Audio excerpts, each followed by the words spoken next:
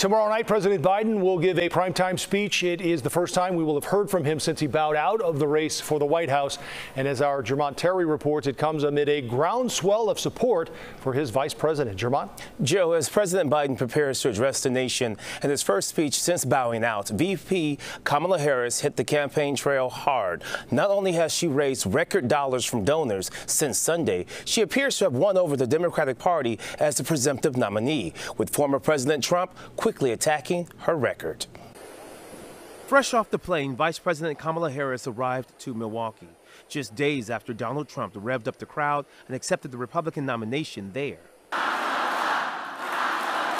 Thousands packed this suburban arena to hear VP Harris rally for the first time as a presidential candidate. So, Wisconsin, I am told as of this morning that we have earned the support of enough delegates to secure the Democratic nomination.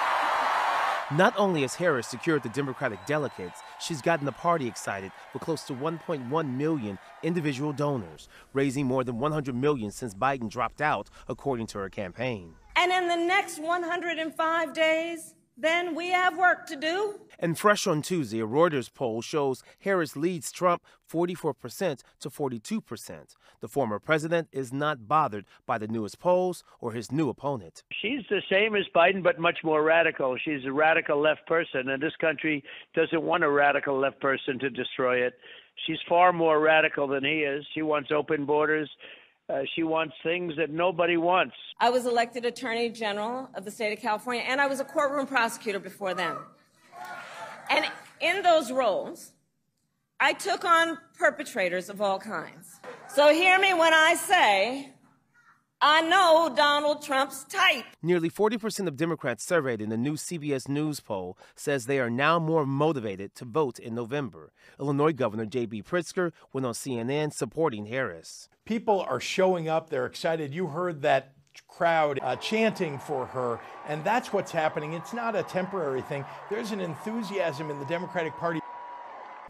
Now, Governor Pritzker has been floated as a possible VP pick for Harris. He said he would consider if poached, but right now his priority is here in Illinois. Other high-profile Democrats on the short list include Kentucky Governor Andy Beshear, North Carolina Governor Roy Cooper, Arizona Senator Mark Kelly, and Pennsylvania Governor Josh Shapiro. Live in the newsroom tonight, Jermont Terry, CBS News, Chicago. Joe? Thanks, Jermont. The president will address the nation at 7 tomorrow night on his decision to drop his 2024 presidential bid, and you can watch it right here on CBS News Chicago.